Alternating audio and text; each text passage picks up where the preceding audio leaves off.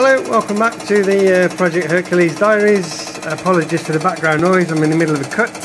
This is cutting the circlip groove now with the slitting saw on the bridge board. So the job's been bolted to the plate's been bolted to the rotary table's been bolted to the mill, and everything's been centered. And it's a bit of a job, it's a harder job than you would think to get all that done, because it's difficult to see anything. So you're relying on the clock to tell you that the rotation of the cases is central to the rotation centre of the table. And we've just taken a light 15 thou cut of the circlip groove.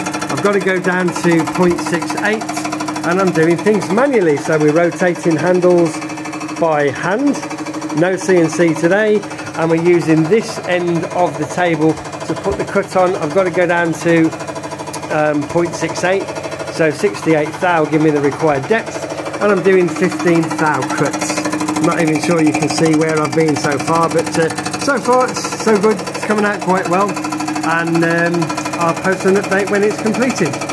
Thanks for watching.